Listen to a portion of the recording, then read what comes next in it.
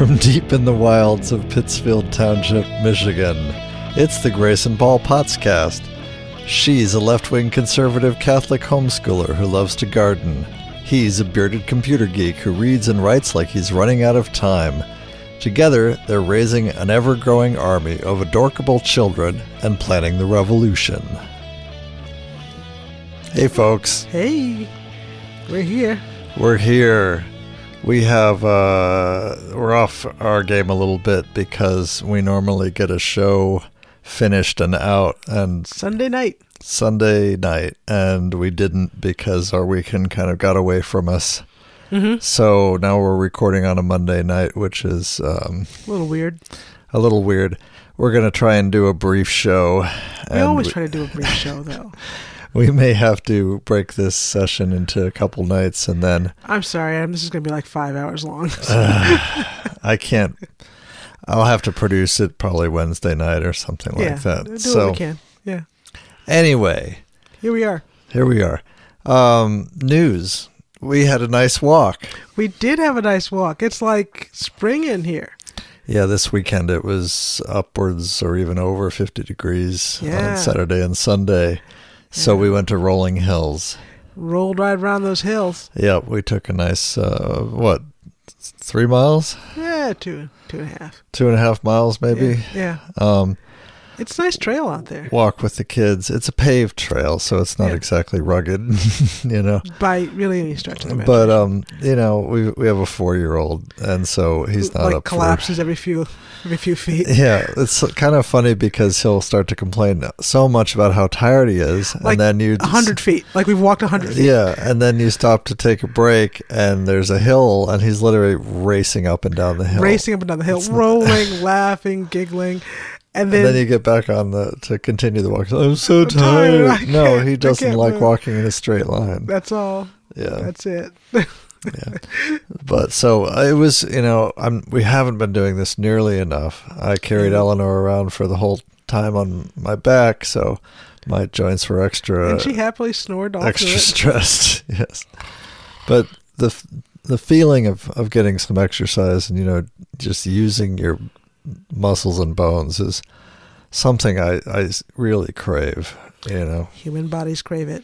It's not an accident. Yeah, and I'm still I'm suffering from lack of the walks I used to get in Saginaw, where I would go before work and walk sometimes as far as 6 miles before work. Yeah, no, there were some very nice things. And that was just about perfect for me, basically trying to maintain my health and weight and sanity.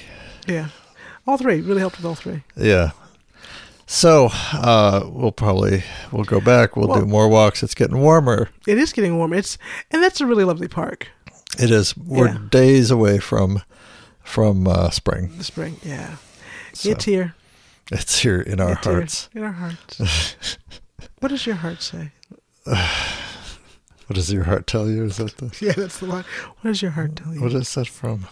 That's that line that sticks out like a sore thumb from Return of the King. Oh, about Frodo? About Frodo, yeah. So I think that's actually in the book. Is that in the book? I think so. Did Tolkien write that? I have to look it up. Yeah. No, but it kind of sticks out of this absurd, so Gandalf was worried. My heart tells me that Frodo is alive. Yeah. And Aragorn's all, so what does your heart tell you? You know what? It's been a while since I've read the novel. I'll have to I don't think Tolkien wrote that line. Okay. We're almost done reading The Hobbit to the kids. Yeah. And so we're gonna have to read Lord of the Rings to the kids. Yeah, there's only one thing to do now. Did I read Lord of the Rings to them before? No, we decided not to because they were too young. They were too young. They may still be too young. Well, the older kids aren't too young. Yeah, I suppose. But the younger kids are too young. It's a challenging book to read out loud. I mean, it's quite long. It's beautifully written, but parts are. Yeah, they'll be passing out. Yes, the parts are very dull, very dull. Parts of it for a child, yeah. None of them have met Tom Bombadil yet. Oh, yeah, that's true. That's a good point. Okay, it's time. So books. I don't have anything really that I haven't already mentioned, but you've got a book. I got a book in the mail. Yep, tell us. Kind of excited. It's the PK Cookbook. by Sarah Myhill. It's actually a British book published by Chelsea Green Publishing, and it's about the paleo ketogenic diet. Some of you have heard of paleo, some of you have heard of keto. This brings both of them together. Paleo is generally a keto diet, so I don't quite get why it's... Some folks eat a lot of sweet potatoes on their paleo diet. Okay. So in other words, it's like technically paleo. So you try and get, one goal of maybe it's not even the goal, but one of the fringe benefits of the paleo diet is you're in ketosis a lot. Yes. You're generating ketone bodies and fueling yourself that way. So, yeah. So the the deal is that you want to combine those because you aren't necessarily ketogenic if you're using a paleo diet. Okay, I see.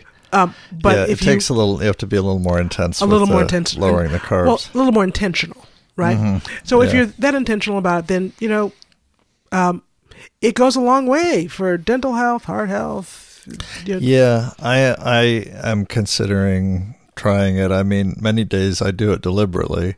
Yes. Like with the bulletproof coffee and a low-carb lunch. Mm-hmm. But I've never really gone full hardcore paleo consistently. I've definitely done a low-carb for a while. Yeah. And I've had the carb flu, yes. or the paleo flu, what they call it.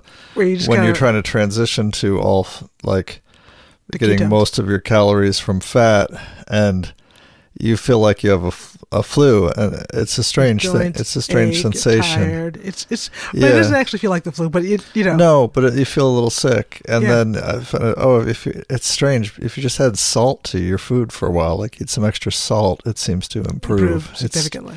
It's odd. She's got a particular salt recipe. Uh-huh. Which is not just table salt, but all these different mineral salts. Aminos and stuff. Aminos and mineral salts that you should use regularly to help you through the there's really no getting around that. Mm-hmm. But when you're trying to once you transition, shift your body, right? It helps relieve a lot of those symptoms. Yeah, I know it sounds so counterintuitive, but if I switch to eating all fat for a few days, bacon and eggs only, and bulletproof coffee only, and a lot of meat and whatnot. And even I for when I was pregnant, I used some keto recipes just because they were very soothing, Yeah. But it wasn't all meaty. I would have. It wasn't all meat. Yeah, I had bone broth. Broth. Lots of bone broth with guacamole. Or I'd make a cream of broccoli soup. Mayo, cream, creamy stuff if you can tolerate dairy. You can tolerate dairy. But this was actually broccoli and coconut milk and a lot of really coconut. That really high, not gluten, not glycerin. What's it called? Glycemic? No. You put it, you make Jell-O with it. Gelatin. High gelatin content broth. All that connective tissue, when it breaks down, it makes a really rich broth. So I'd have a really rich broth with broccoli and coconut milk and various seasonings, and that would be lunch. Yeah. It sounds counterintuitive, but you eat this, all the extra fat you can possibly eat. You can possibly tolerate. And you start losing weight, immediately. Yeah. And I feel like it has a very anti-inflammatory effect on my body. It really does. A lot of my joint pain and things like that go away, and pretty quickly. It's one of those things, though. It's hard to get on the horse to stay. Yeah. It just. I think once you really get into the groove of it, it's good. But then when things change up, pregnancy, moving, etc., you get off the horse, you kind of find yourself wandering. Yeah. It's so easy. Also, you go out, or you eat what your kids want to eat one night, or someone brings cookies, or someone brings food to work, and then you're off the wagon. Off the wagon, and you feel it. And you feel it immediately. Yeah.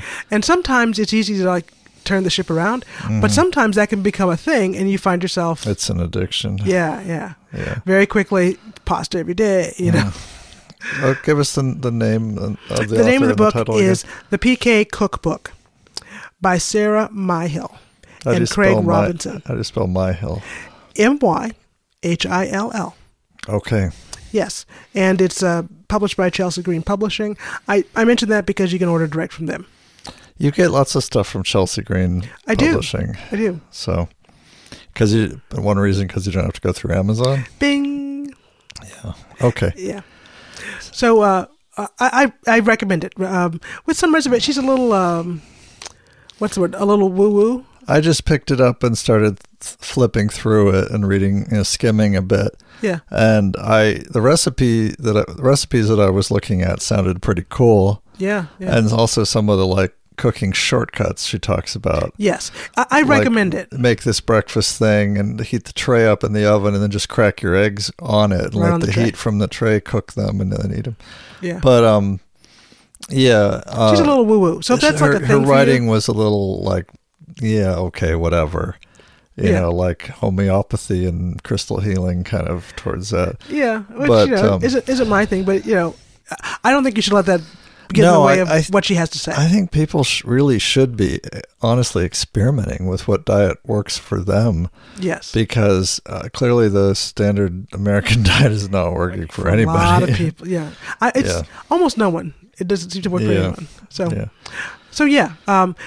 I think her woo-woo doesn't really work for me. Yeah, but but she's got good advice on what to eat. Yeah. Take what try them and see, does this work for you? Do you just feel to be good? Clear, she is a medical doctor, okay. And she's been treating people for 30 years. Yeah, and that's how she came to this data. Dr. Weil, Andrew Weil is a medical doctor. Yes. And when you read his stuff, you're just a little bit, oh, come on. But he does have good advice. He has good advice. So yeah.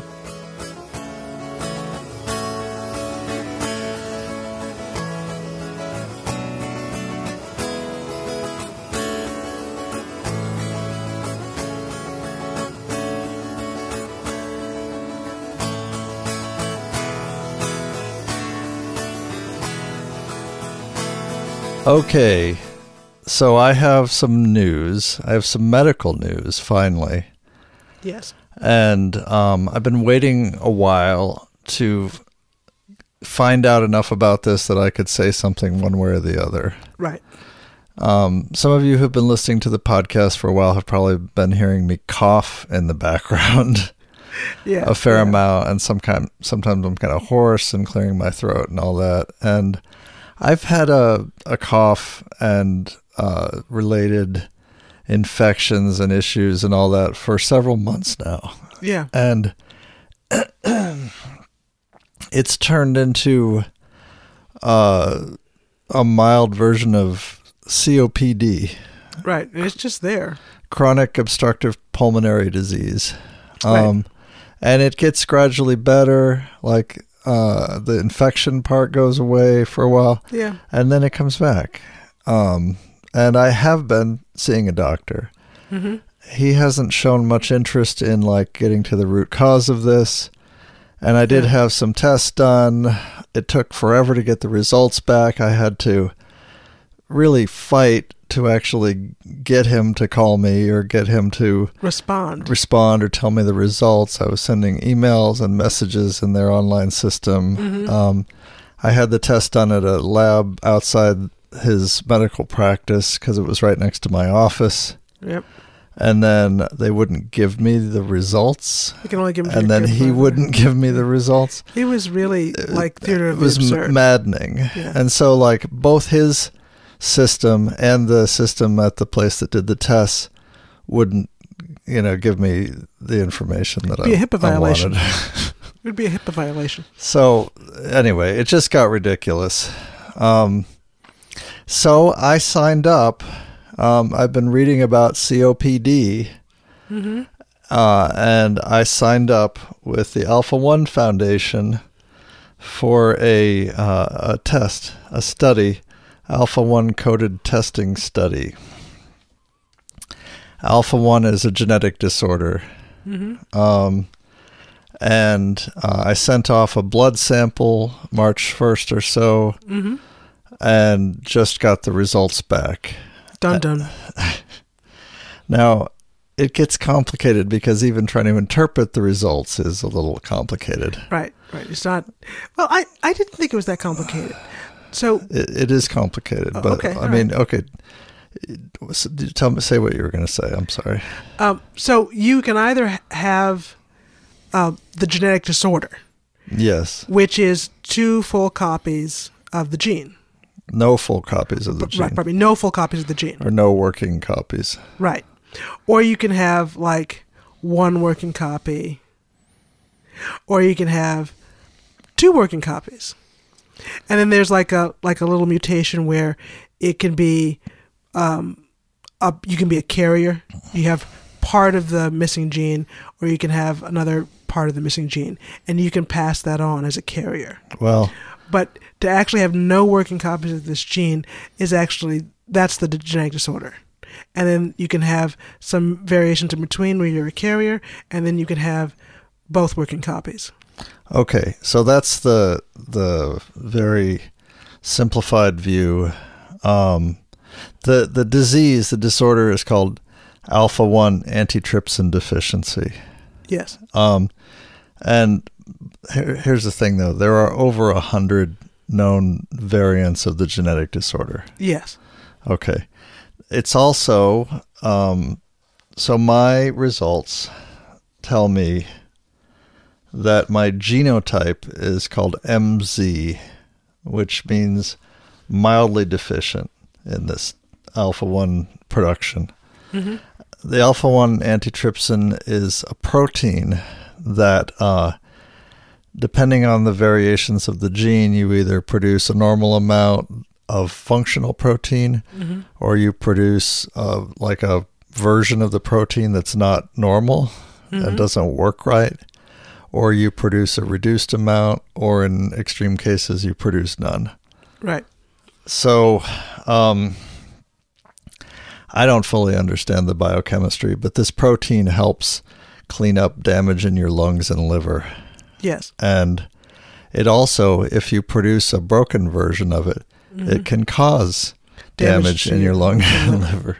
Right. So in a lot of genetic disorders, if you don't have the disease but you're a carrier, you probably don't have symptoms. Mm-hmm. In this one, some of the variations that they call being a carrier can have symptoms. Have some symptoms. So right. I'm just going to read this bit here.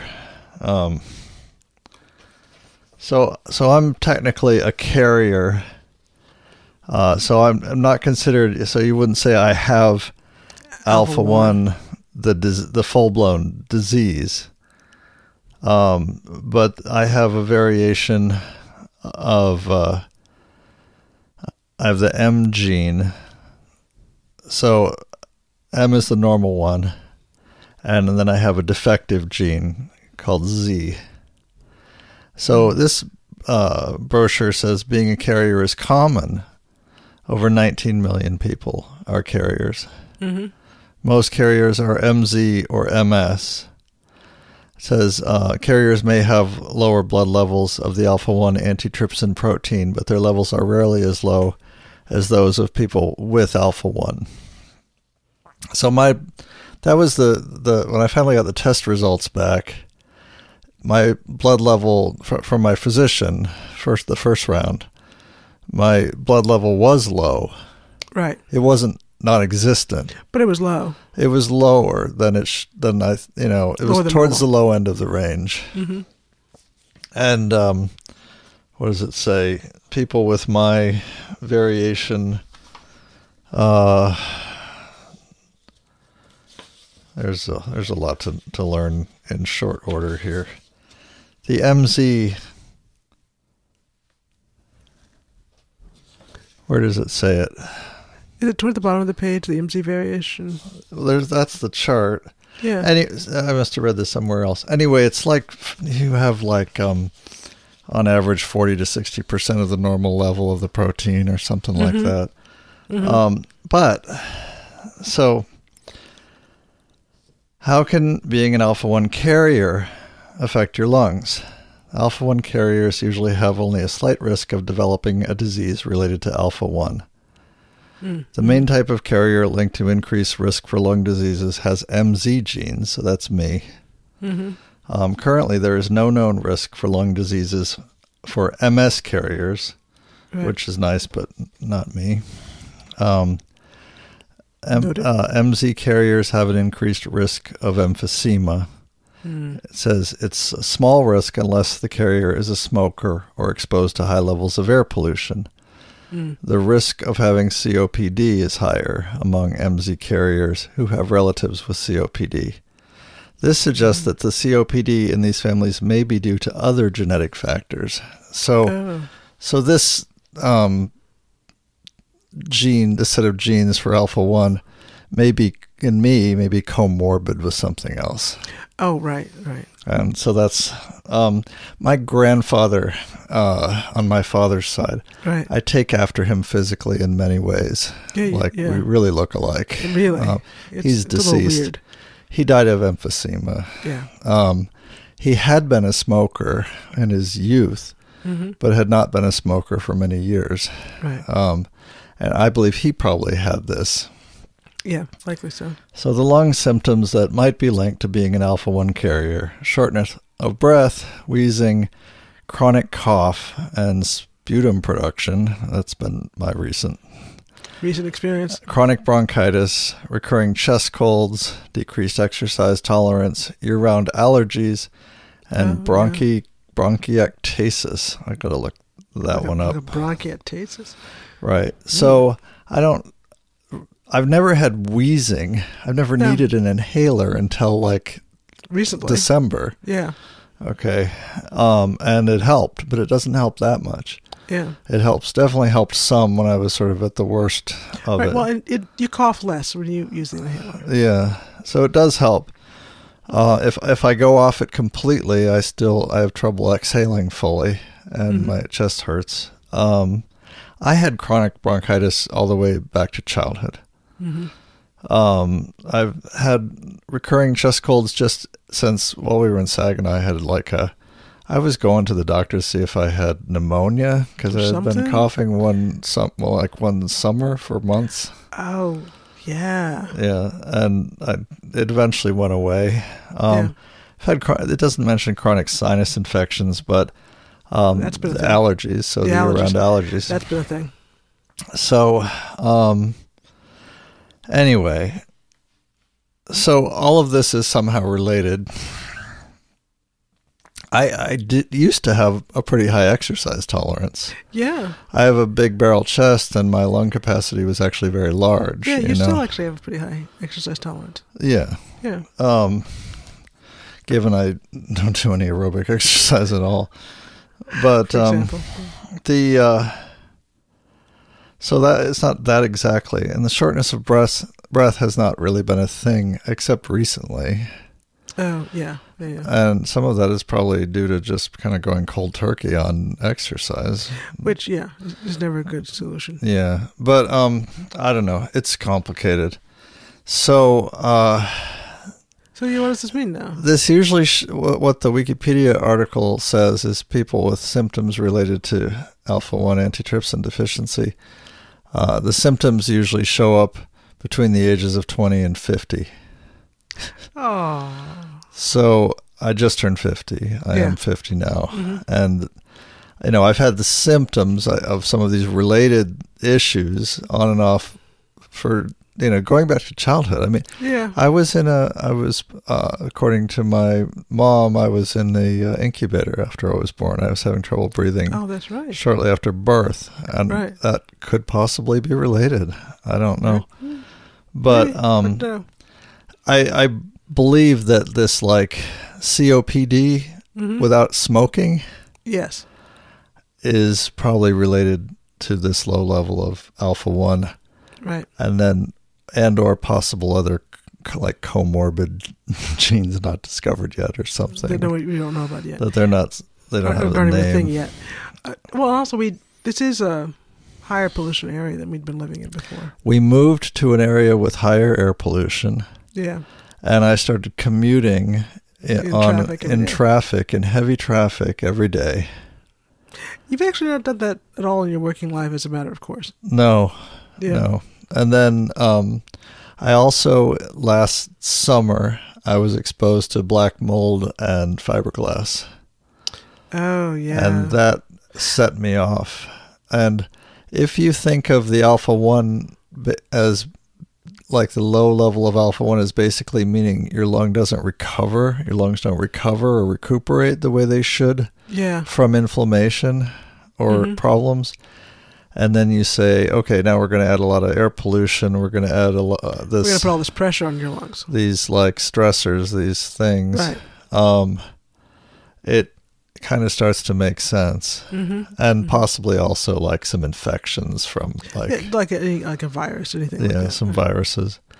Because it goes away for a few days and then comes back. I mean, literally coughing up like grayish green mucus, more in the mornings especially, and then recently, lying down to bed and. When I'm lying down to go to sleep and in the morning, I'm hearing my lungs making crackling noises. Yeah. There's like mucus inside my lungs. And I did get a chest x-ray. That was one of the tests. And the chest x-ray supposedly rules out pneumonia, or at least it did back in December. Yeah. So it's not pneumonia exactly. Yeah. But the medical intervention was profoundly unsatisfying. But I've had on and off too. I've had a low-grade fever and just very low energy levels, plus just the coughing, all day at work, like for months. So, which is now I'm no longer coughing all day. I'm still using my inhaler, and my chest still doesn't feel right. Right. But there's more. Oh wait, what? So, this also gives me an elevated risk of certain types of liver disease. So, no more scotch for you. Yeah, well, it says research suggests that chronic liver disease might appear in MZ carriers only when the liver has been damaged first by something else, such as a virus, chemicals including alcohol, or being overweight. Ooh. So, like, I'm 50, I'm overweight. I've never been a heavy drinker. I've never been a heavy drinker in my whole life. I've always been like a occasional dabbler in drinking, for like with meals or an after dinner drink or something. But I wonder, if like the weight, maybe some metabolic syndrome or whatnot because good question. It's hard to know. It seems to be the case that you don't start to feel symptoms from this disorder until from the liver damage or the lung damage until it's actually pretty far progressed. Oh, which was a little unnerving. So I'm like, oh, I'm just barely getting symptoms, so I still I haven't done that much damage to myself yet. Well, it might be the opposite. Yeah, it might be that you're getting symptoms now because there's been a lot of damage. Because the damage has accumulated to the point where it's problematic. Yeah. Anyway, so did he test your liver function at all, or?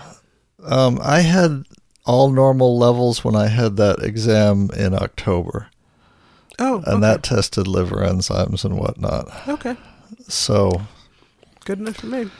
But anyway, so the fact that I now have like a clue as to what's happening, like what the root cause might be, suggests a course of action, which is to find a doctor that actually knows something about this.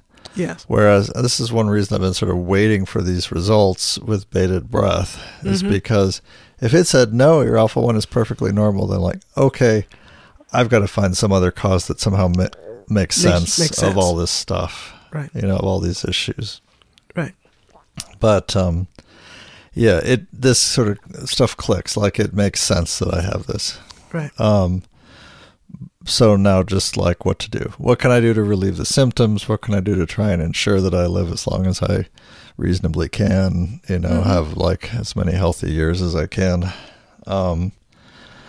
But we're probably not going to like some of the answers, like, well, you have to keep your house scrupulously clean and dusted at all times.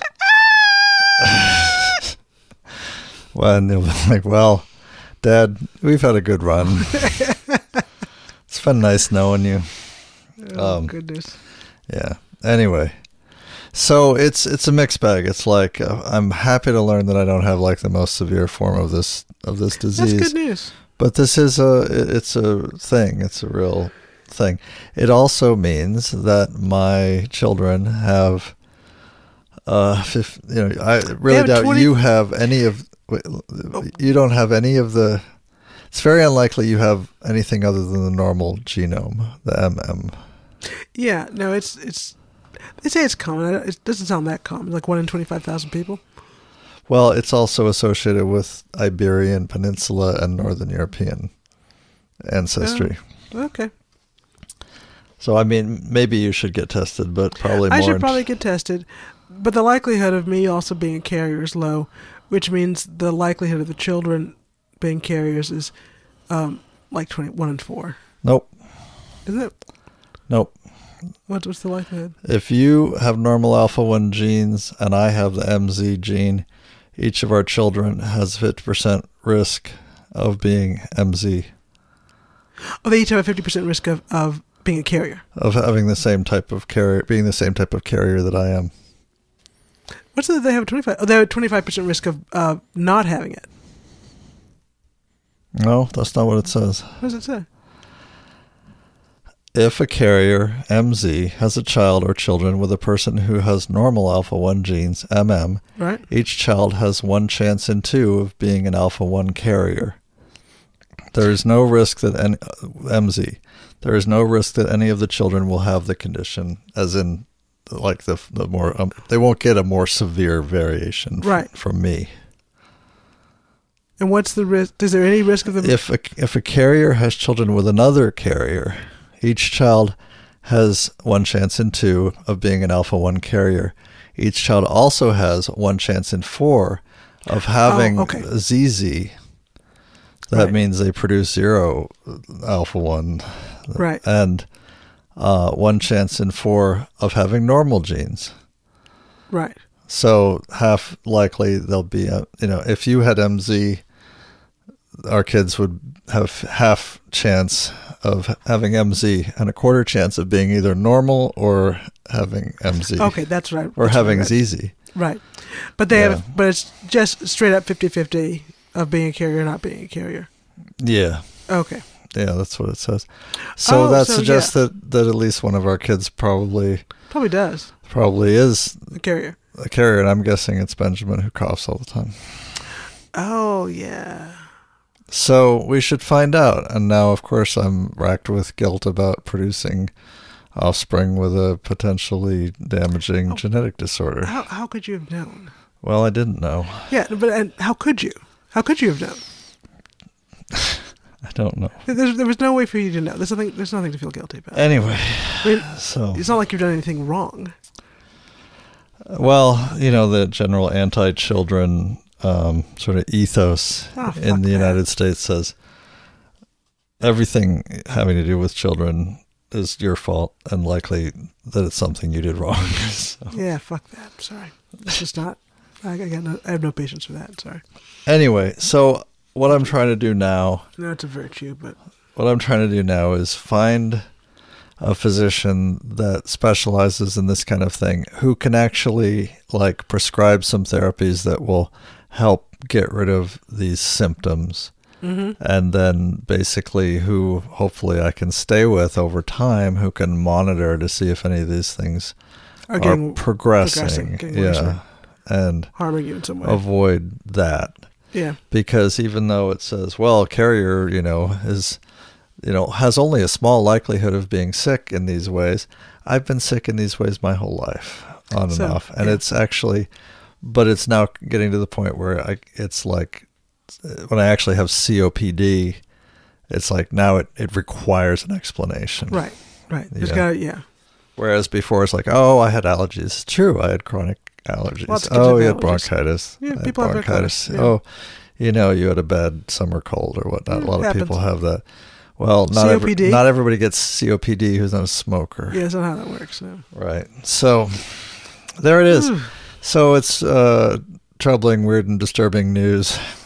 But refreshing and quite a relief to have information. A relief to have some information. So when I got the letter, I was like, oh, it actually makes sense. Oh, it's a fat one. Must mean something. Yeah, I've been accepted to Princeton. If it said, good news, you have normal alpha-1 genes, I was going to be, God damn it. Now I still have nothing to go on to explain, do I have lung cancer? What the hell? What? Yeah. Anyway. So you probably don't have lung cancer, but we'll see. I probably don't have lung cancer. Yeah. So.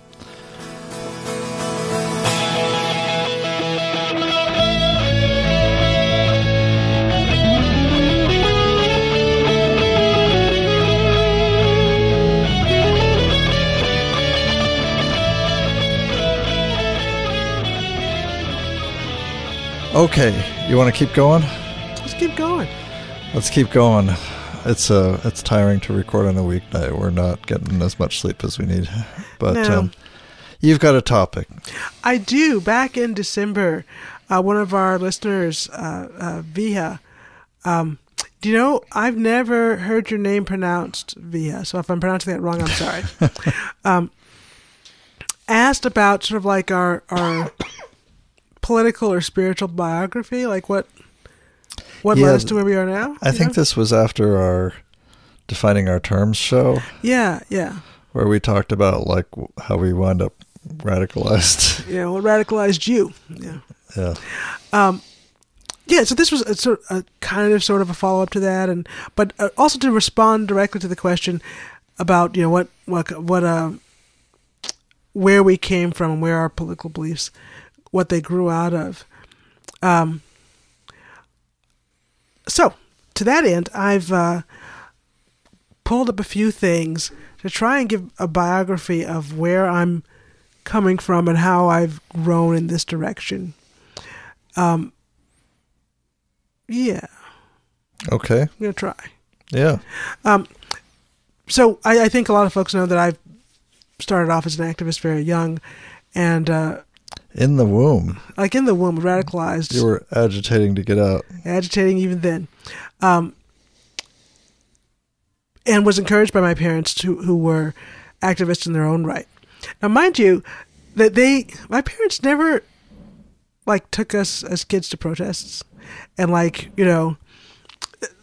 their activism was not performative, right? Mm-hmm. So it was just kind of it was your dad's job, pretty much. It was my dad's job. My father was a civil rights attorney throughout the 50s and 60s, and later in his career practiced law, and I worked for the state of Connecticut. And my mother was his support system. Yeah. And so my mother was always organizing from the kitchen table on our phone at home, either, protests, boycotts, etc., for something, on something, with something. And that was just the background of normal family life in my home. It was your kitchen table reality. Right. And so we didn't make protest signs and go on marches, but when we had dinner every night, my father would lecture. And he would lecture in history and politics. He was kind of like a college professor all the time. Yeah, he actually was an adjunct at the UConn School of Law. We lived in Hartford. Well, I don't think I ever heard that before. They actually taught college classes. Yeah. So he would frequently lecture at the dinner table. Actually, that was the norm. The dinner time conversation was a seminar class. It was a seminar, yes, on various aspects of history, law, and politics. And he was a big Thomas Jefferson fan. I would even call him a Thomas Jefferson fan. He loved his writing. He loved Thomas Jefferson's writing. So, don't make it all due to your dad, because you had a bunch of siblings, and not all of them are leading a life of activism, right? No, they're not. But although I think it's fair to say more than half of us are pretty radical. Okay, but it didn't. I'm saying you had something to do with it. Your identity and your interests and whatnot at a young age. Oh, certainly, without question. So, I mean, this is. I'm talking about the roots here. Yep. Not the trunk. So that was our sort of normal family life for us. And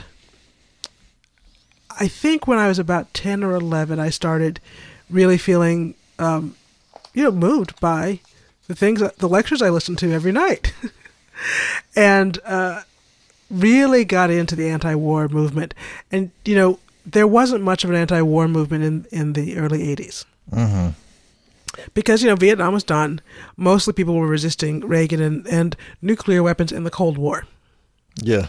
So I became engaged in Cold War activism, anti-nuclear activism, and the War Resisters League. I was a member of the War Resisters League.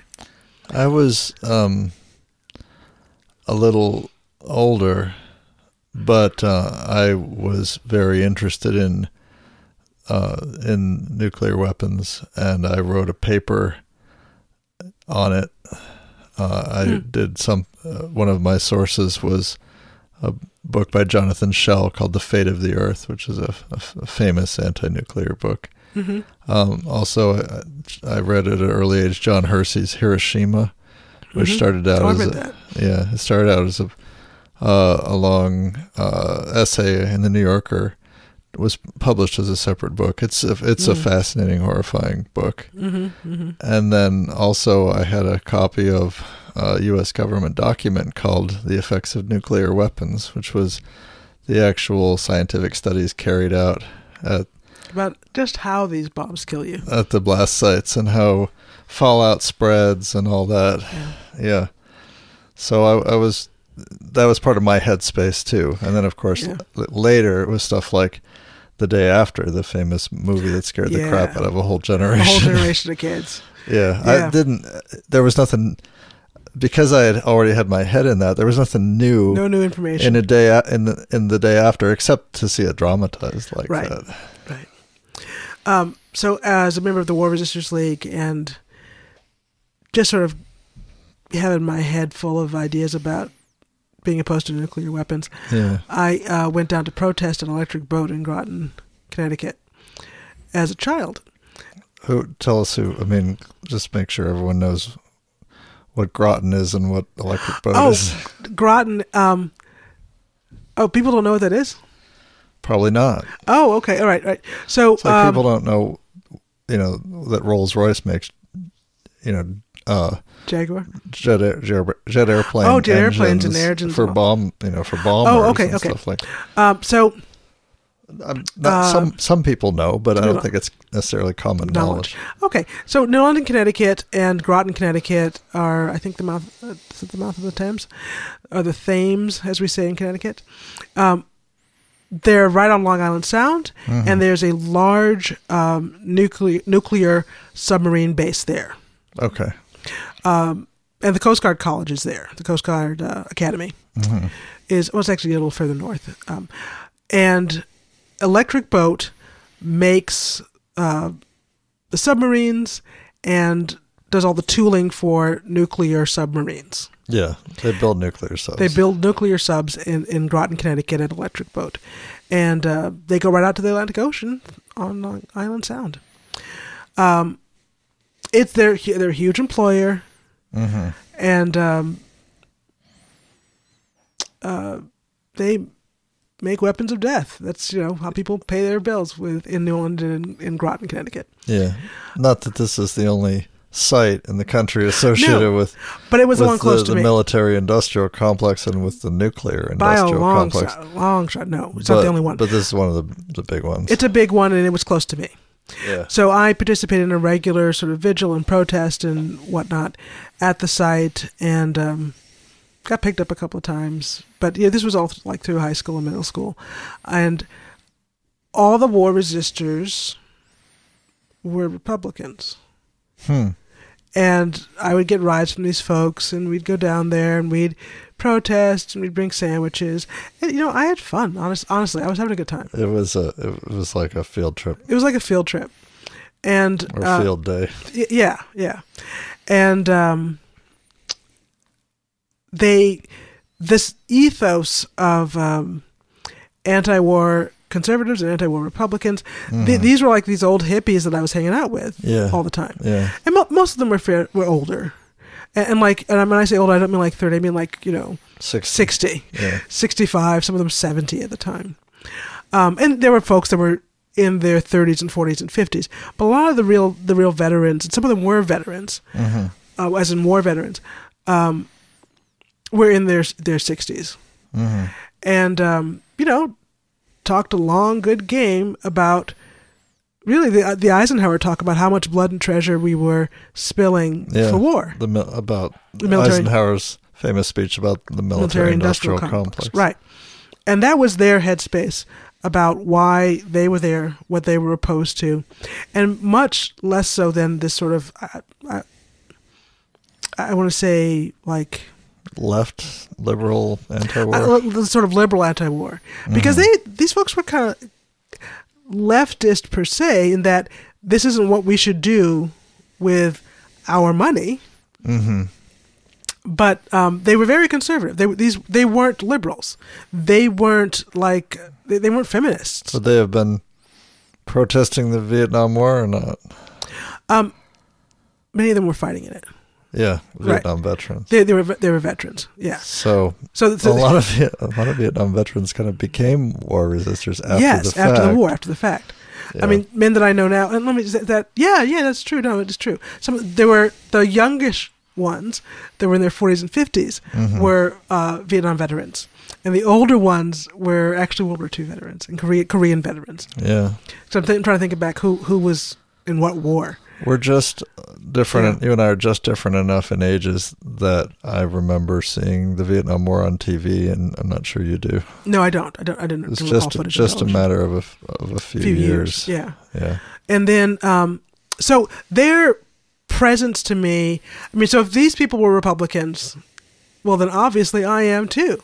Mm-hmm. And my parents were agnostic politically.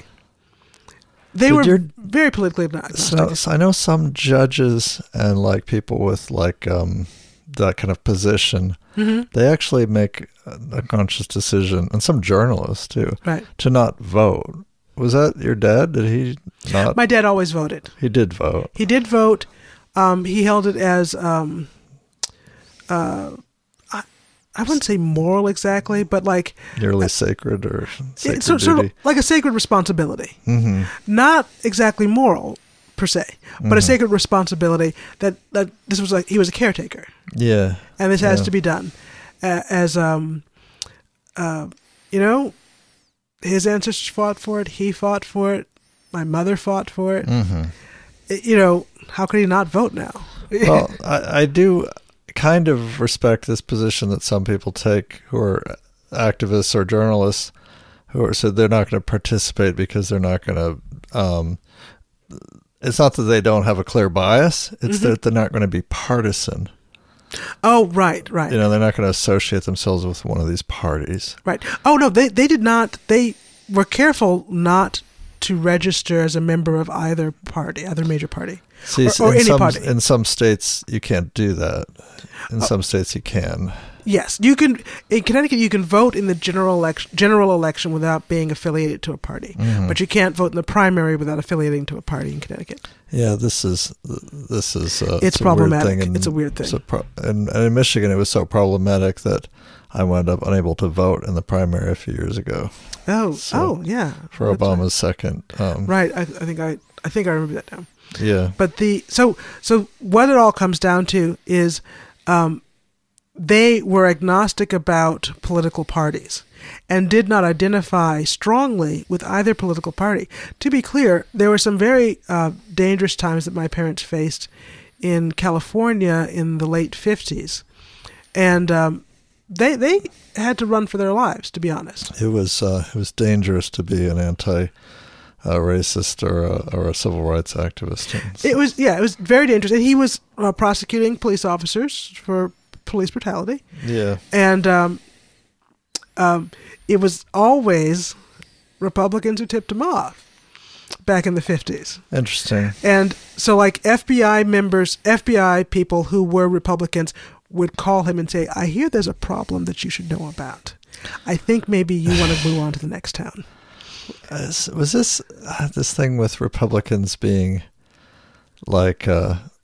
pro-civil rights? Is this some sort of like legacy of sort of before the parties flipped.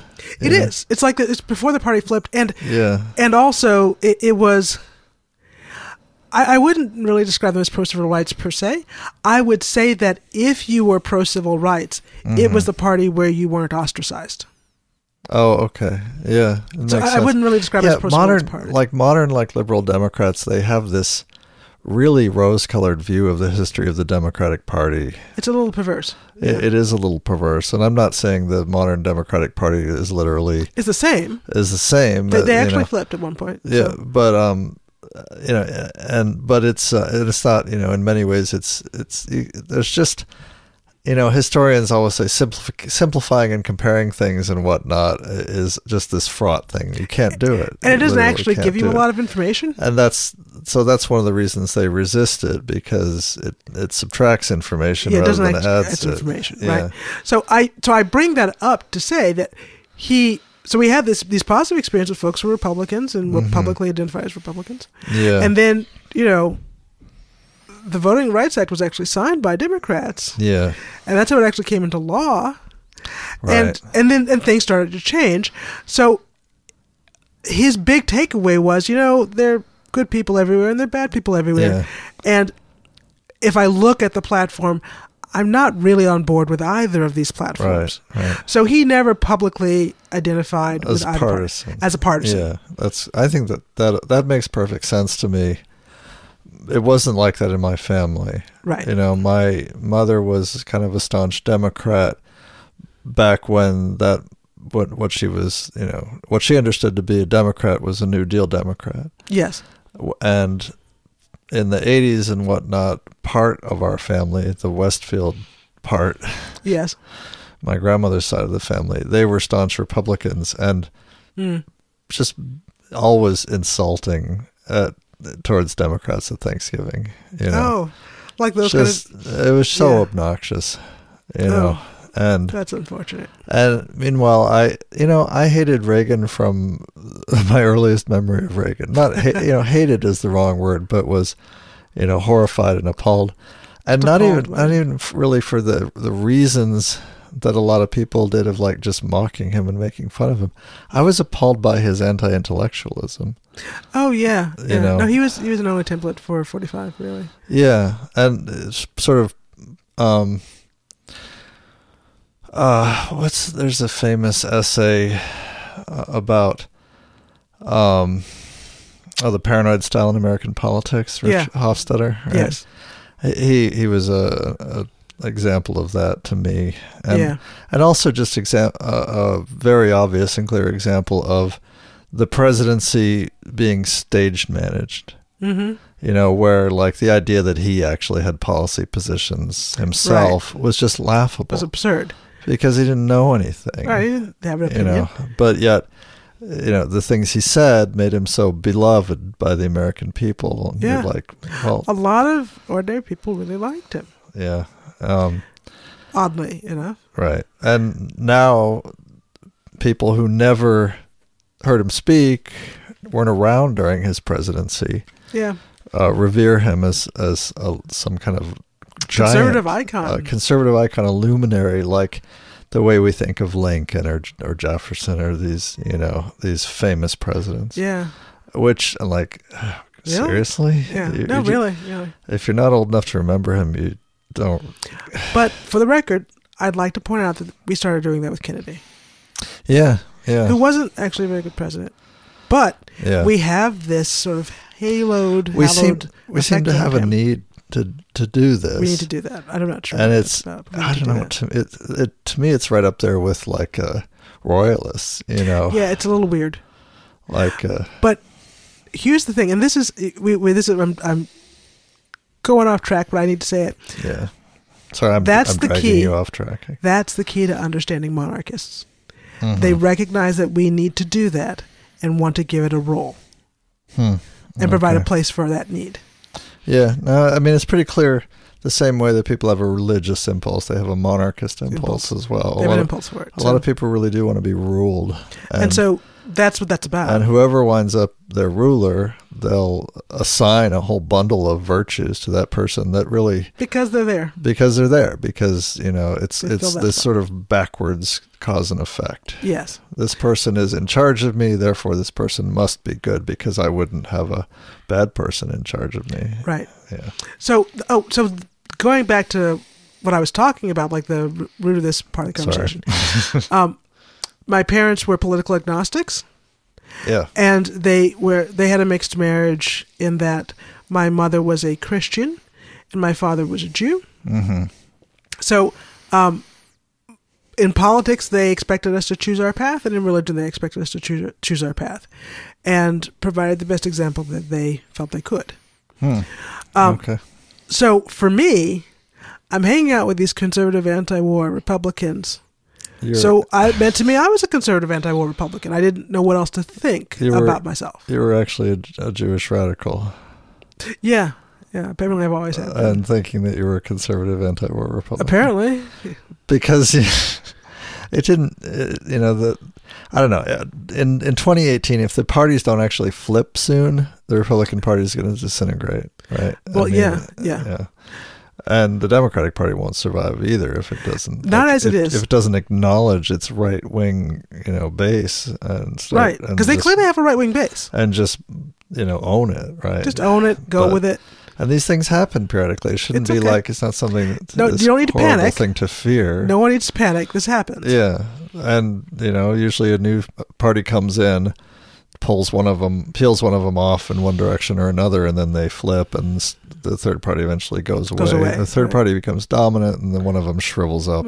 Or something. This is how it's happened historically over and over again. Right. So. And we're due. We're overdue. Actually, we're overdue. We're about 15 years overdue. Yeah.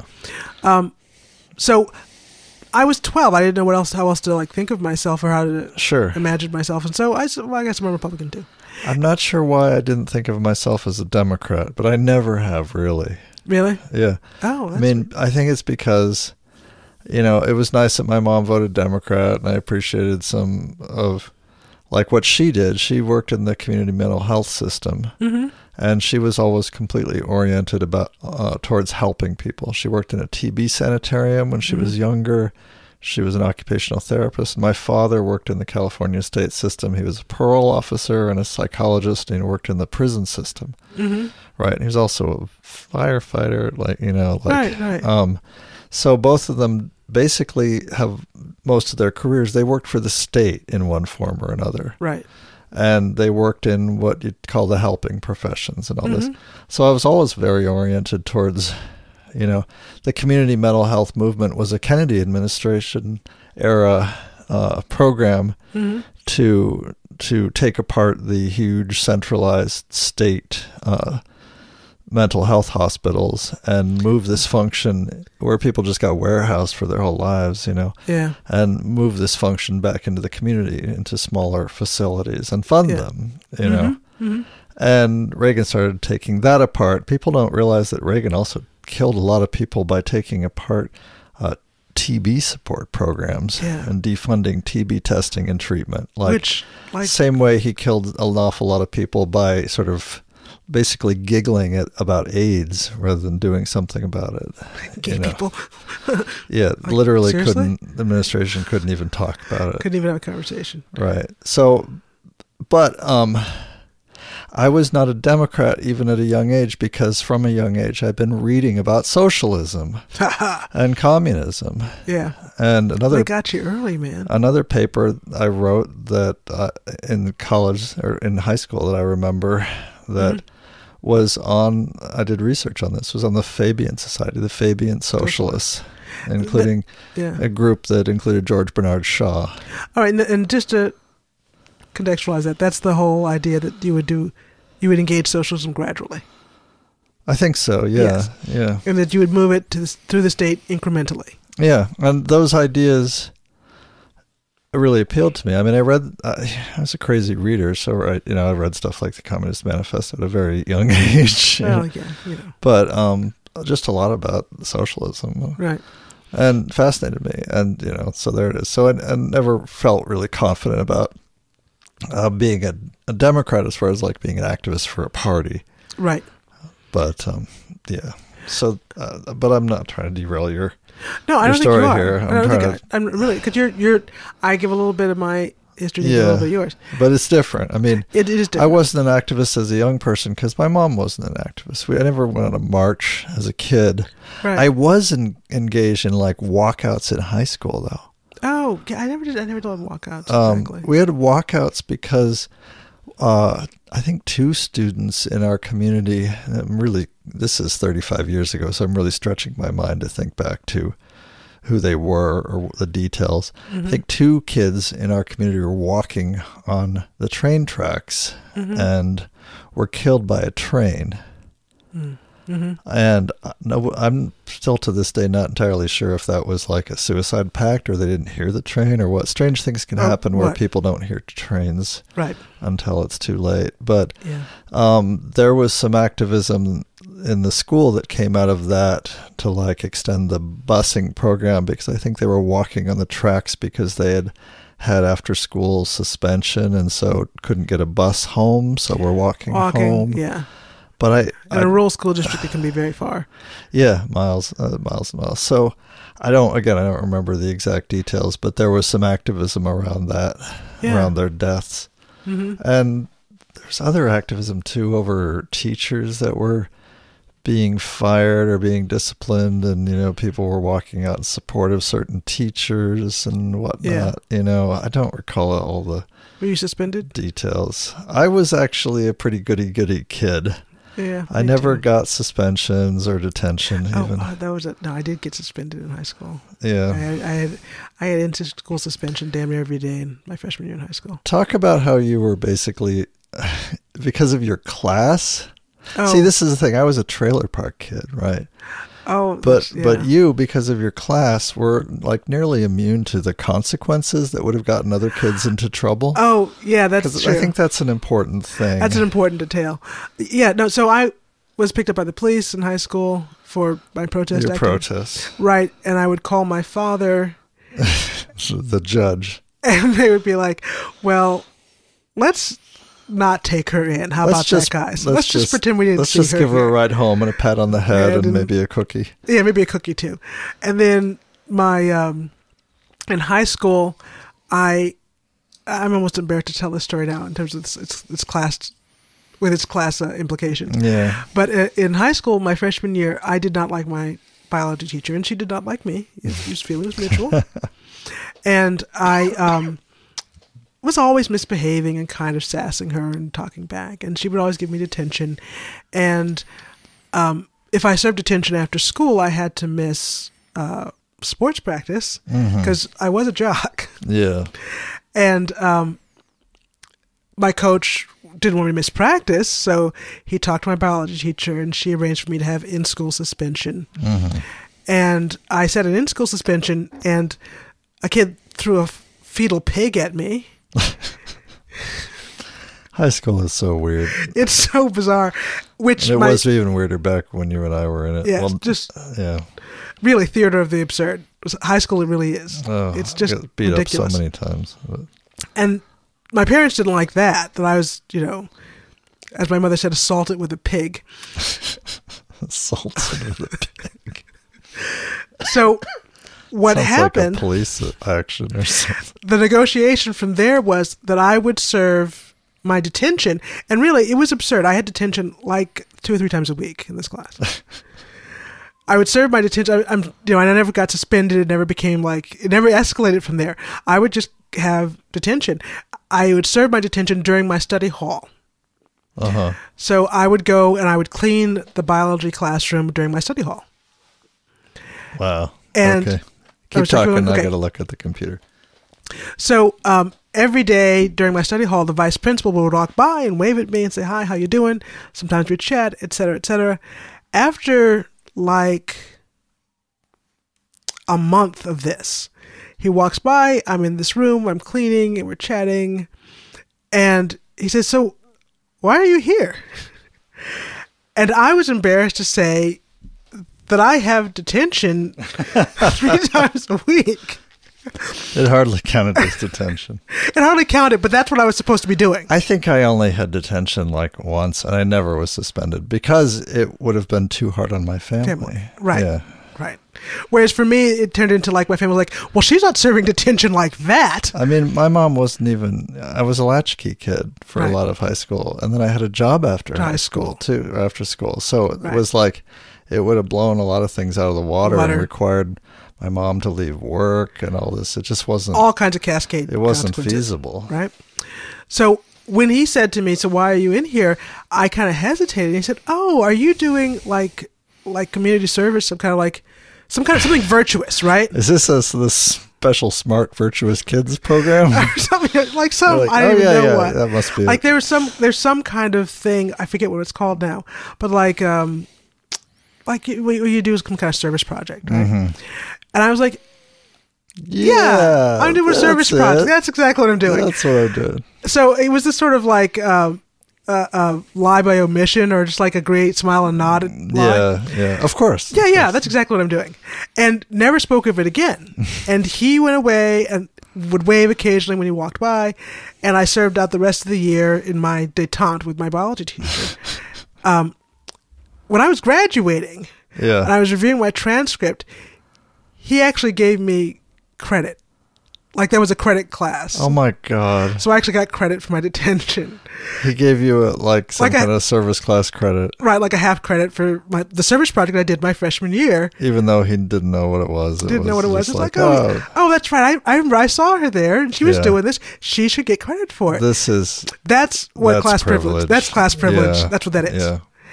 And no, class privilege for me was watching kids like you become National Honor students because they cheated off me. I never cheated on a test. Okay, because they won the popularity contest. Right. I did lie that one time, but I never cheated on a test. No, like the National Honor Society kids, I mean, I was better than them academically. Right. They cheated off me. And they got the they got the awards. They needed, because it was a teacher recommendation thing. Right. You get a couple of letters of recommendation. So that's a matter of, being good at politics even at that age, and also or having parents who are politically connected, or and not, your parents aren't working full time. You're not a latchkey kid. You're not underprivileged in some ways, right? Right. So that was my high school experience, and was of really riddled with privilege in lots of ways. Yeah. Understanding myself as a political activist, and that I was like a member of the Republican Party because of the people I was with. Yeah. Like identifying with the people that I did activism with. You always talk about how it would have been cool if we had met earlier, but if you were, I wouldn't have been near you with a 10-foot pole if I had thought you were one of, What? Because I just wouldn't have associated with someone who was like, called herself a Republican, even if she didn't know what she meant by it, or even if it didn't mean the same thing. I left the Republican Party by 1990. Yeah, okay. Yeah. I'm getting to that part. All right, sorry. I'm easily as long-winded as you are. That's why we get along. We haven't even talked about A Wrinkle in Time more this week, but anyway. No. Maybe that needs its own podcast. keep going. But no, I started doing like various political work, and I volunteered for campaigns, and I volunteered for Lowell Weiker's campaigns. Who was actually friends with my parents, and was they were also friends with Chris Dodd. Just to be clear, I don't want to impugn their nonpartisan positioning. Yeah. But they're buttering their bread on both sides. Both sides. Yeah. Actually, I should be very clear. My mother was friends with Chris Dodd's first wife. Oh, okay. Yes. Yeah. But I would volunteer on the Weicker campaign when he was in the Senate, and worked on the campaign where he lost to Joe fucking Lieberman. Lie, man. And still bitter about that. So yeah, I remember when Lieberman was left the Senate finally. It was just like ding dong, the witch is dead. Oh my God. He's such You a were on the scumbag. phone with your brother. You're like, He's gone. Yeah, That was hilarious. I got newspaper clippings as greeting cards. We're not Joe Lieberman fans. No, I'm not.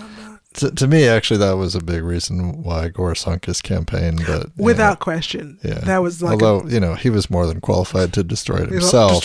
He could destroy his own campaign all by himself. But Lieberman he didn't need any help. Certainly didn't help. But he went the extra mile and brought on Joe Lieberman. Yeah.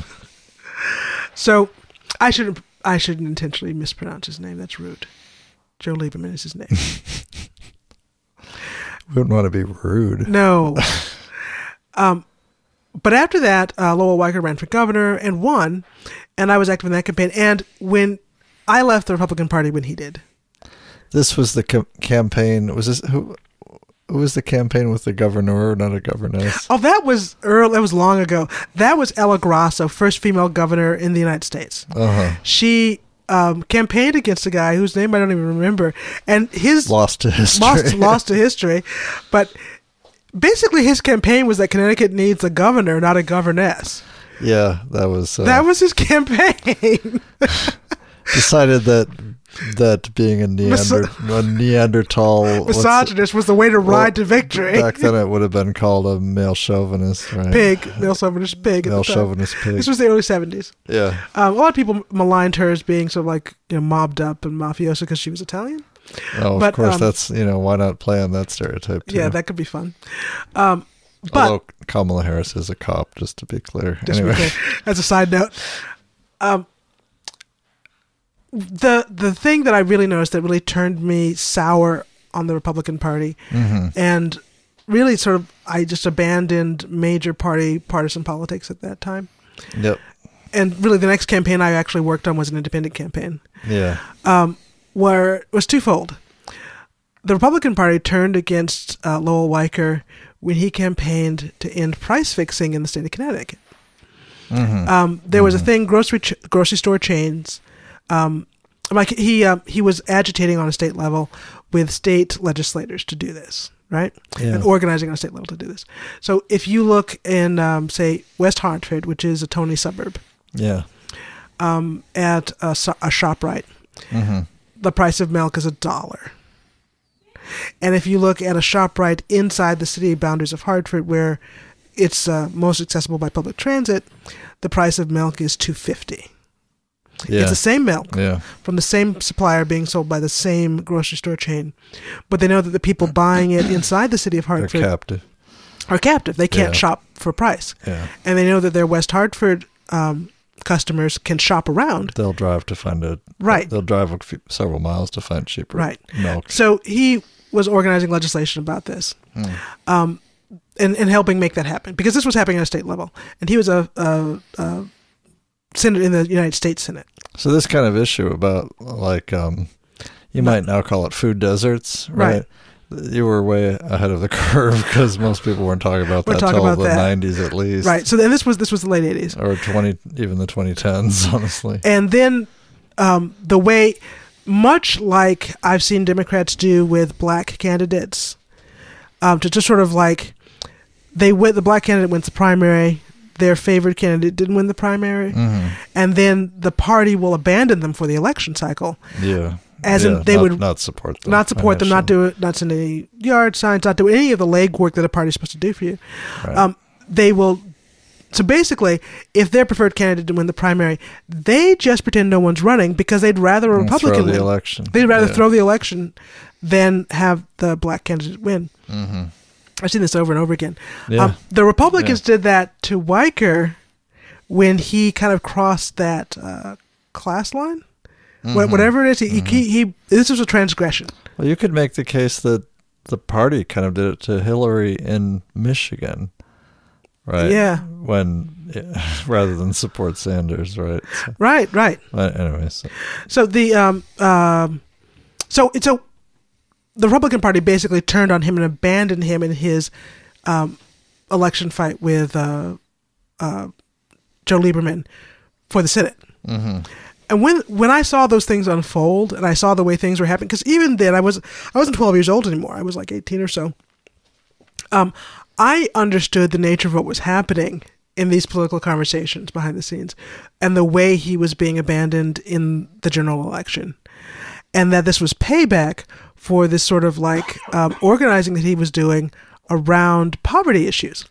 And also, it was Weicker from the Senate floor as a Republican saying, these conversations we're having about welfare queens and about food stamps are absurd. These are dog whistles. These are dog whistles. They're absurd. We are talking about 0.1% of the whole budget. If we erased the program, the budget would still be out of balance. Yeah, we need to shut up and do our job. Right. What is the federal number for food stamps? It's less than 2% of. No, really. I think at this point it may be as high as 1.5% of the budget. Yeah. In the 80s, we were talking about 1% of the budget, mm-hmm. or less. If you look at all food programs going through the USDA, not just food stamps, right? So that kind of advocate. So in other words, he wasn't holding the party line of demonizing poverty, and instead was talking about balancing the budget on, God bless him, the military. He wasn't taking the DLC position, right? Or the Clinton. The Clinton position. No, he wasn't adopting that, right? So they basically just left him hanging. And when I saw that they had a very well-established senator, a very well-respected senator, who was doing lots of good work, mm-hmm. and was a Republican, and had Republican values. Yeah. But somehow he was going to be twisting in the wind if he was not, like, I don't know, pro-poverty, Yeah. Or, and wasn't expressing the sort of consensus position, the Beltway consensus position on poverty, which is that the poor need to be shamed. They need to be shamed. That's the solution. And it was less. He wasn't like this. And welfare has become too comfortable. Right. And let me not. I don't want to offer a hagiography. I don't want to misrepresent him. He was not some Bible thumping, full of righteous anger, food for the poor guy. Mm-hmm. He was just saying, this is a stupid conversation. We need to look at the military budget. Yeah. That's where we're out of whack here. Right? I mean, that's really all he was saying. He was probably a pro-business, in every other way, right? So. Yeah. And I think pretty much in every other way. But maybe had some reservoir of decency somewhere. I think he had a good reservoir of decency. I'll talk a little bit more about him because I did and do have a lot of respect for him as a politician. One of the few that I do respect. Mm-hmm. So that became the reason why I had to leave the party. If this is what the party's really about, that we're not about being responsible stewards. If we're not about shrinking our war budget so we can work and take care of Americans, mm-hmm. This isn't what I'm about. This is not why I'm here. This is why I came to the party. And you were how old? I was 18. Yeah, I mean, you were exceptional in many ways. I mean, very few 18-year-olds are thinking about politics at all at 18. And you were doing it for... You were an old hand at this. This was like my third election cycle that I worked on a campaign. And you couldn't even vote yet, or this was your first year to vote. Right. So so that was really sort of my moment of disillusionment there, and part of my respect for Weicker was when he did run as an independent and he was governor of Connecticut, and Connecticut's budget was not balanced. Mm-hmm. He said, let's try an income tax and we'll make it time limited. It'll go away. And you told me the result was that he got spat on in public. Like the supposed alleged legendary returning Vietnam vets being spat on as baby killers. No, he was actually spat on. Yeah. Like he couldn't go to work without running through a gauntlet of just vile, just real public harassment over an income tax. A state level income tax. Yeah. It was relatively modest.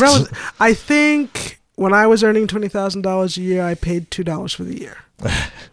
That was the state income tax. Well, you were probably just barely over the threshold to pay tax. Yeah. Right. So And the idea was, we'll balance the budget. We won't make any business taxes. This was the sort of like the real sweet spot compromise position. And in 3 years, it would expire. It would expire, and you have to take a positive action for us to have an income tax again. So it expired after he left office, and every Republican that was in office on the state level made it permanent. Yes. Yeah, of course. So, right? Because they love that money. They love that money so much. And it was really contra the Republican consensus at the time that you would have any kind of personal income tax whatsoever. No, but I think just about every municipality in the country probably needs that. Needs an income tax? Yeah. See, and I would actually personally, I would argue against an income tax, and I would talk about corporate tax.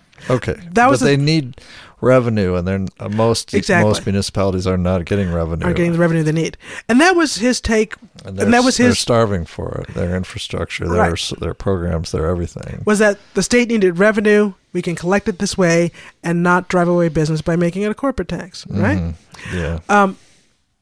But my respect for him as a legislator, pro-business it was still a pro-business position, really, was that he was willing to buck consensus, and do what needed to be done to meet public needs.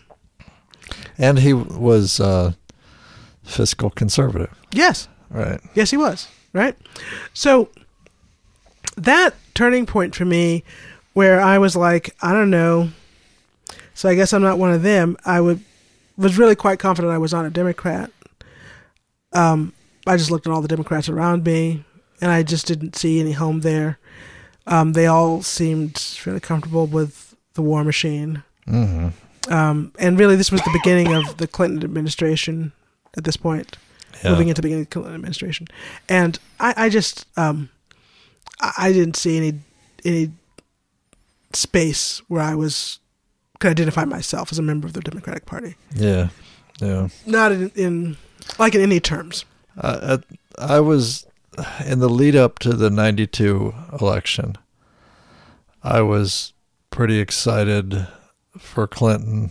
I had read, actually I wanted to vote for Gore. I had read Earth in the Balance. I had a copy of Earth in the Balance, and I had read Reinventing Government. I had a copy of that, and I was really intrigued by Gore's proposals to streamline, procurement and all these things, deduplicate bureaucratic, overhead and all this, and streamline government. It seemed very common sense to me and interesting.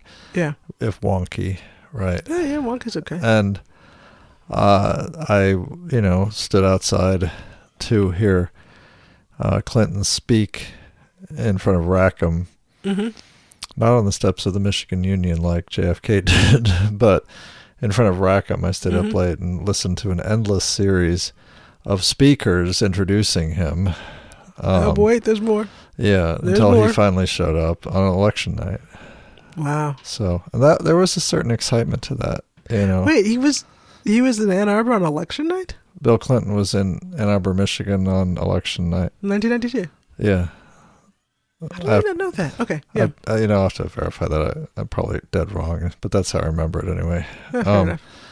But everyone was talking about how he was, because Kennedy gave a famous speech on the steps of the Michigan Union. Yeah. Right. So, anyway, so I was excited by the Clinton administration on paper, in theory, right? What they were promising. What emerged, over the course of the 2 terms and all that was not what I wanted and not what I had in mind, and it became gradually clear that it was this huge capitulation to really toxic right-wing values, really gross stuff. And, talk about balancing budgets on the backs of the poor, and punishing, the whole Ricky Ray Rector thing, the whole, prison industrial complex thing, the whole, welfare to work thing, all the whole basically the whole DLC program, Yeah, it was pretty which became the Democratic Party the program. way of the Clintons. Yes. And it's all awful. Yeah. And I mean, and pernicious in that the people who would ostensibly vote against this are now cheering for it. yeah. Yeah. So it was a way of co-opting an entire party wing, and to support programs that they would have been opposing had they been not championed by their team. Yeah, and in coded language. Right. And yeah. So it's a whole. That's a whole.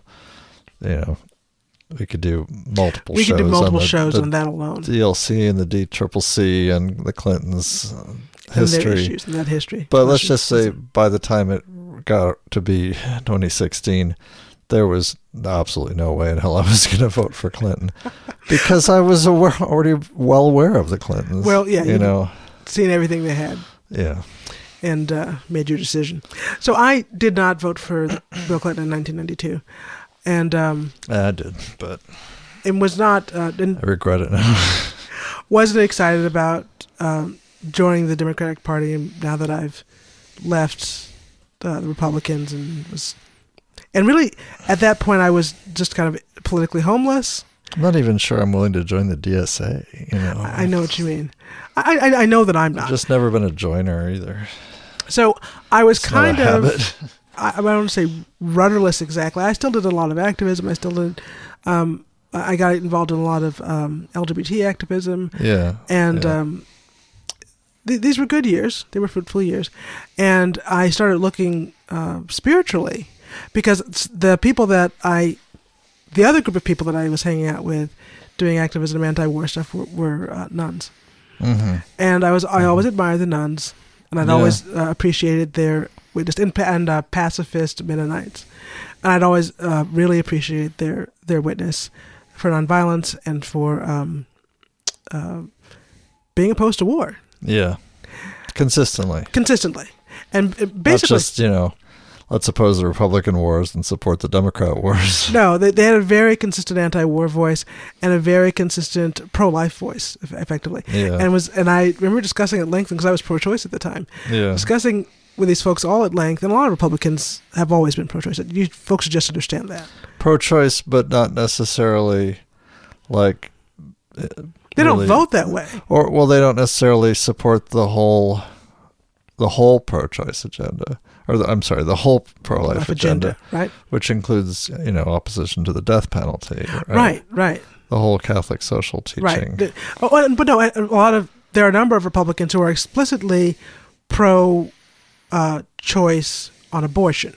Yes. And, I was at that time. Mm-hmm. And talked at length with them about that and about my pro-choice views. And it was really their witness that began to win me over. So you were not a newbie. You didn't just come up with one set of views about this. You sort of actually shifted.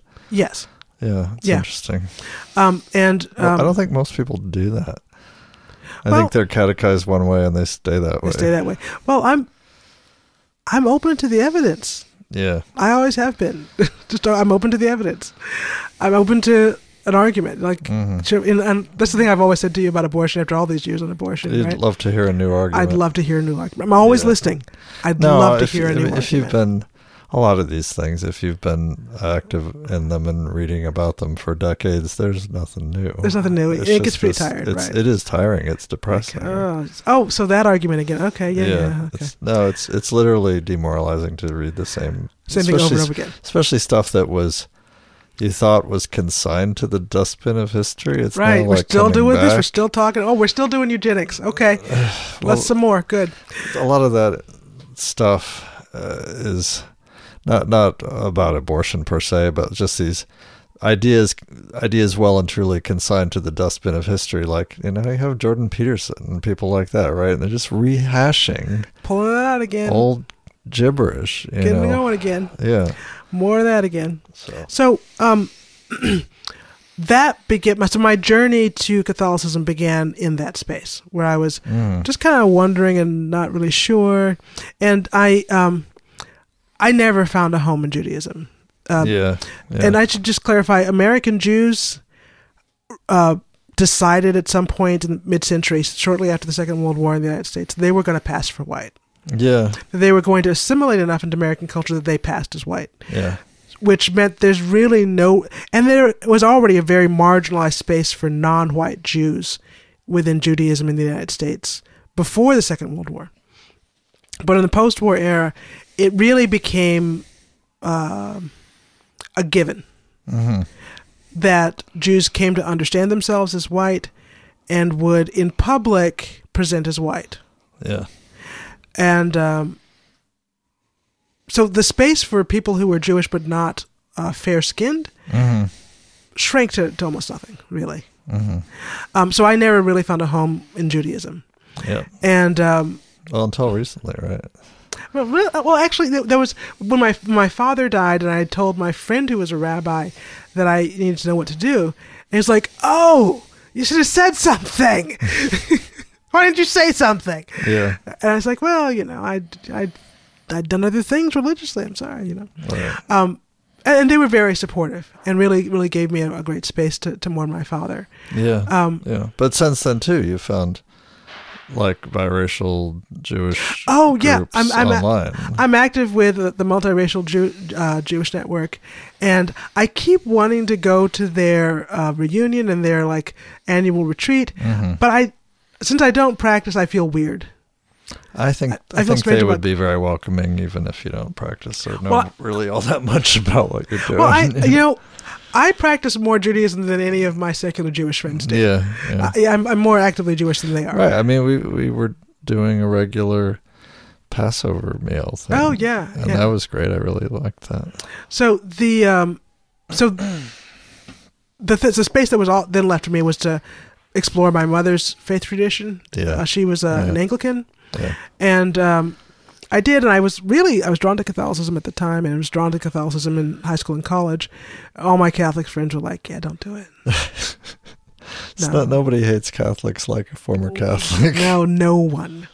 Yeah. And so I was like, well, I guess I could just be an Episcopalian. That could work. And so I was, and I did, and I kind of went full in, and I did a lot of exploration. I studied some theology, and it was in sort of the late 90s I became aware of Dorothy Day and the Catholic worker movement.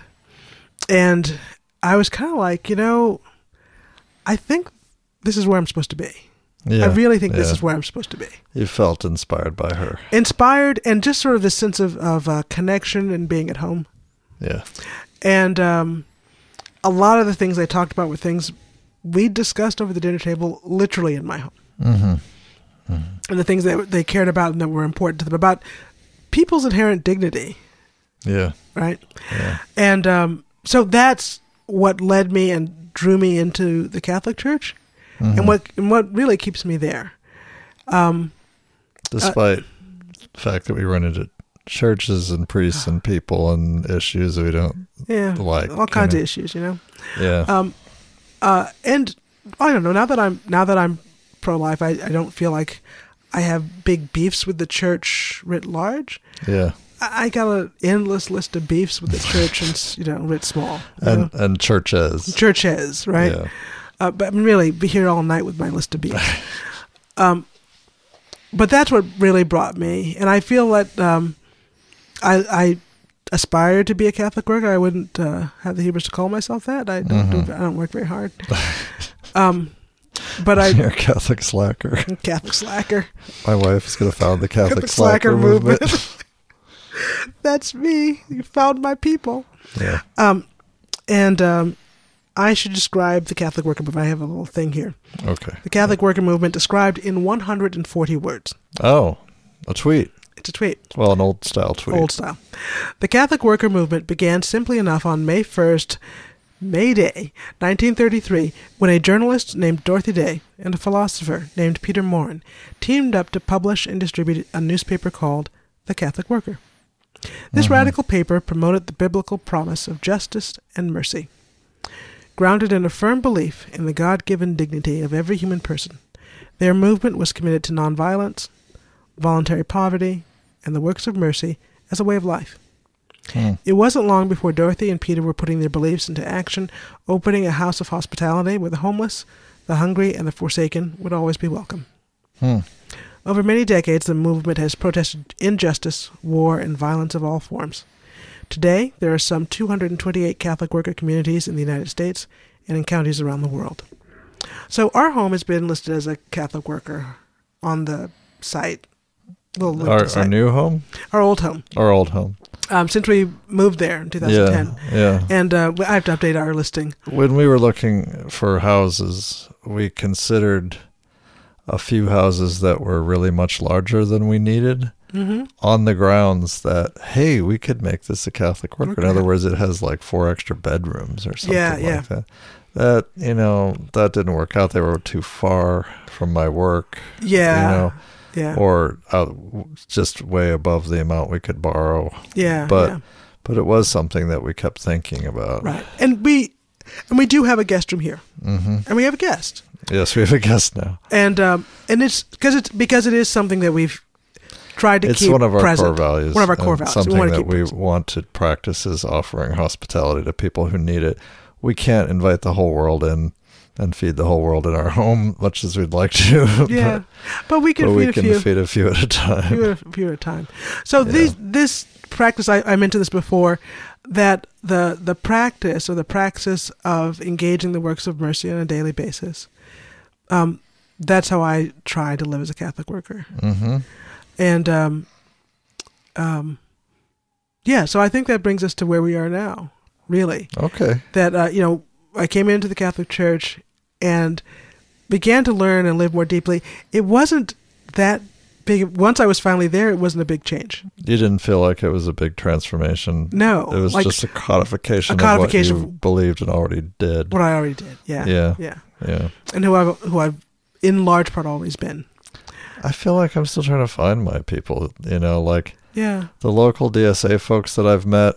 There's a big split, I think, between the young ones who are mostly like grad students and the older ones who are, like ex-hippies or whatnot, Current hippies. As needed. But there's quite a divide, and I haven't really found like,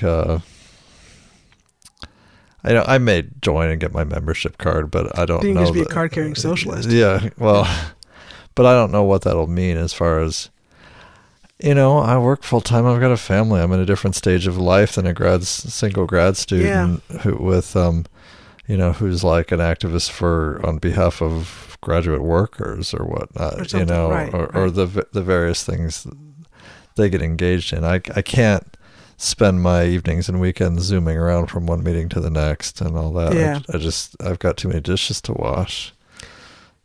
Yeah, which I think is this reality that I think shapes organizing, but we haven't caught up to how to manage it. Right. So I try to do what I can, including this podcast, whether it's something I can do largely from home, in my non-work time. But no driving involved. We drive a lot already. But there's only so much I could do with this, and then it's not really setting the world on fire the way we might have hoped, at least not yet. But no. But I've talked about in previous shows the sort of marching level activism stuff that I did, and we talked about the border strike and stuff like that. But I'm not, haven't really been much of a, every week I'm going to chain myself to a different bulldozer or something like that, Yeah. And now, now I'm a kind of sick 50-year-old guy with a podcast and a family. And it's hard to know exactly what it all means. And where can you actually get traction and do good? So like if I'm, if I'm going to be performing as a folk singer, is that more effective than chaining myself to a bulldozer? Hard to say. Maybe. Or anyway. Hard to know. So that's That's your arc. That's my arc. That's my sort of a little more detail in your arc. I think so. Yeah, well, I learned some things. Oh, that's cool. That I didn't know you were involved in. Yeah. But okay. Probably, we can hear a little girl upstairs howling. Yeah, she needs her mom. She needs her mom because we're doing this on a weeknight, and she's like, "This is bedtime, it's time Mom. to go to sleep. What's happening? It's bedtime. Where's my mom?" Yeah, so we better say goodnight. Good night for now. But thank you all for listening. You've been listening to the Grace and Paul Pottscast. Check out the show blog at pottscast.blogspot.com, where you can leave comments, or search for the Grace and Paul Pottscast on Facebook or YouTube.